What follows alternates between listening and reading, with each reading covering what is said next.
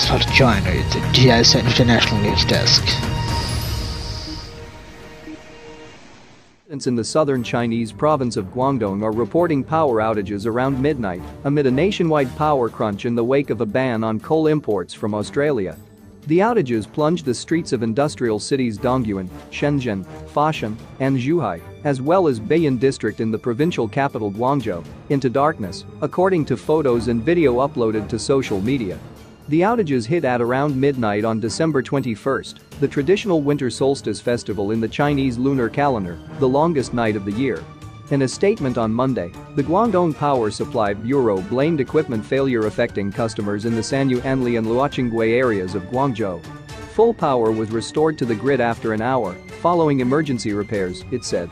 Water supplies and internet connections were also affected, in an incident later described by state-run China Southern Power Grid as a grid failure, Hong Kong's Apple Daily newspaper reported on Monday. A resident of Guangzhou's Beiyin district surnamed Zheng said there had been many outages in recent weeks. After no outages for 10 years, suddenly this is happening again, Zheng said.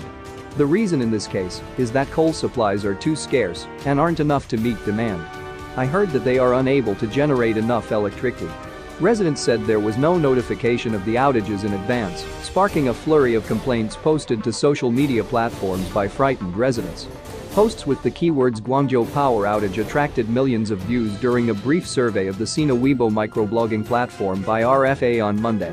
Electricity, water cut-off power outages also appeared to have affected other services, with residents of Guangzhou's Luan and Beiyin districts complaining that the local mobile phone signal was interrupted for 10 to 20 minutes and that there was no water or electricity supply. Some posts reported calling the water supply hotline and being told that the water supply was affected by the power outages. Posts also reported that hospitals, nursing homes, and school dormitories in some areas were affected, as well as broadband and mobile internet services.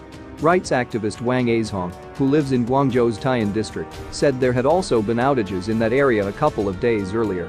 2 days ago, there was an announcement on Sina Weibo that there were power outages in some areas out of Guangdong, Wang said.